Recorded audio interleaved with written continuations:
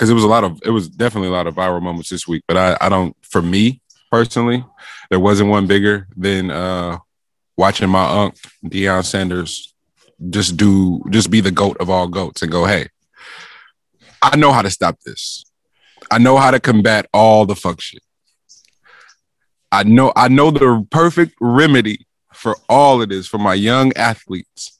Roll out the carpet. Roll out the carpet. Just bring her on in here, man. Just come on in so y'all can get the game straight from the. I said this. If this ain't the coldest pimp shit in life, nigga, I've never been prouder of. It was a real proud moment. Got to. Because niggas can whisper all they want. Brittany Renner this, Brittany Renner that. Real niggas is like, hey, that's just part of it, fam. And if you get caught, you get caught up. That's on you. But that is definitely part of how this goes. Whether you want to admit it, what's the song called? Whatever the song was, niggas was trying to have banned for the misogynistic lyrics. It was like when I threw my hands up and was like, oh, I don't want gangster rap to ever go anywhere. Like I want bitches and hoes to be in raps forever, nigga, because bitches and hoes really exist. I don't give a fuck what nobody say. Suck ass niggas, bitch. Nah, it's just me. That's why you can't leave me to my own vices, because this shit would still sound. Uncle Luke and them niggas would be the hottest niggas fucking with me right now. I'm not tripping.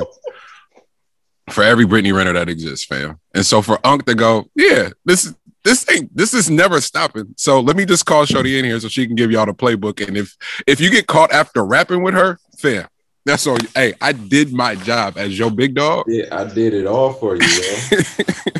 No, I led you, and you decided to go your own way. You decided to do it yourself. You know what I'm saying? So, but yeah. I mean, I think that was a hell of a move, and it's a. Wait, G, my bad.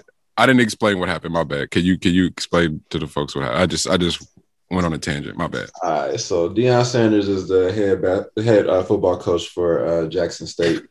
And he had a special guest come in to talk to the team. Special guest is crazy. Special guest to coming to the stage. Coming to the stage right now. You'll get like a motivational speaker. You'll get like a ex-player. Something like that. Something that folks look up to. But you forget that it's a different day and age. Like we all are. Everybody's enamored with online and with like social media and all that stuff and DMs and all that. So why not bring somebody in that is in that world that you have a chance of getting a lesson learned from? You know what I'm saying? Like that's something that you miss out on, So right. Just the intelligence to utilize that, you know what I'm saying? Like, yeah, folks can look at it as like a funny moment and like, come on, bro, like that this is unreal. But like real talk, when you're talking to these kids that are between the ages of 17 and 21 years old, they are living a lifestyle now where they are, they get caught up they get caught up in picture fantasy world, right. And not realizing that it's real life shit going on out there. And you can play around and with the status that you could have. So what she was breaking down, which is gospel, is that you're gonna have if you have actually had the opportunity to end up being in a position that you think you should be in, then you'll end up having the pick of the litter on options. And you need to know that given the choices that you make, there's an opportunity for underlining the situations to take place. And these are things that you might want to put into context first and don't try to play the victim card afterwards. So understand that when you're out here looking for these folks and you DM somebody that you just looked at 200 pictures of them, you know what I'm saying? And you actually get them online and you actually have a sit down and one thing leads to another.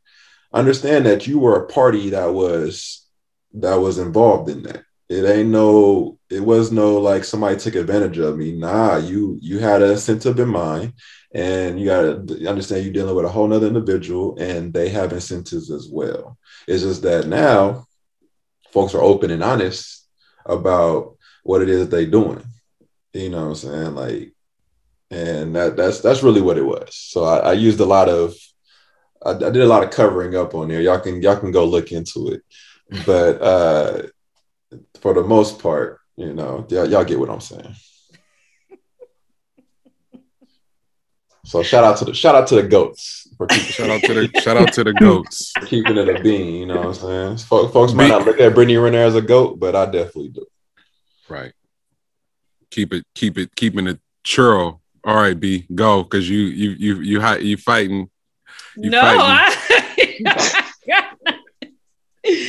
I don't got too much on that. You know, I just I'm upset that she has my name. All these bees out here, though.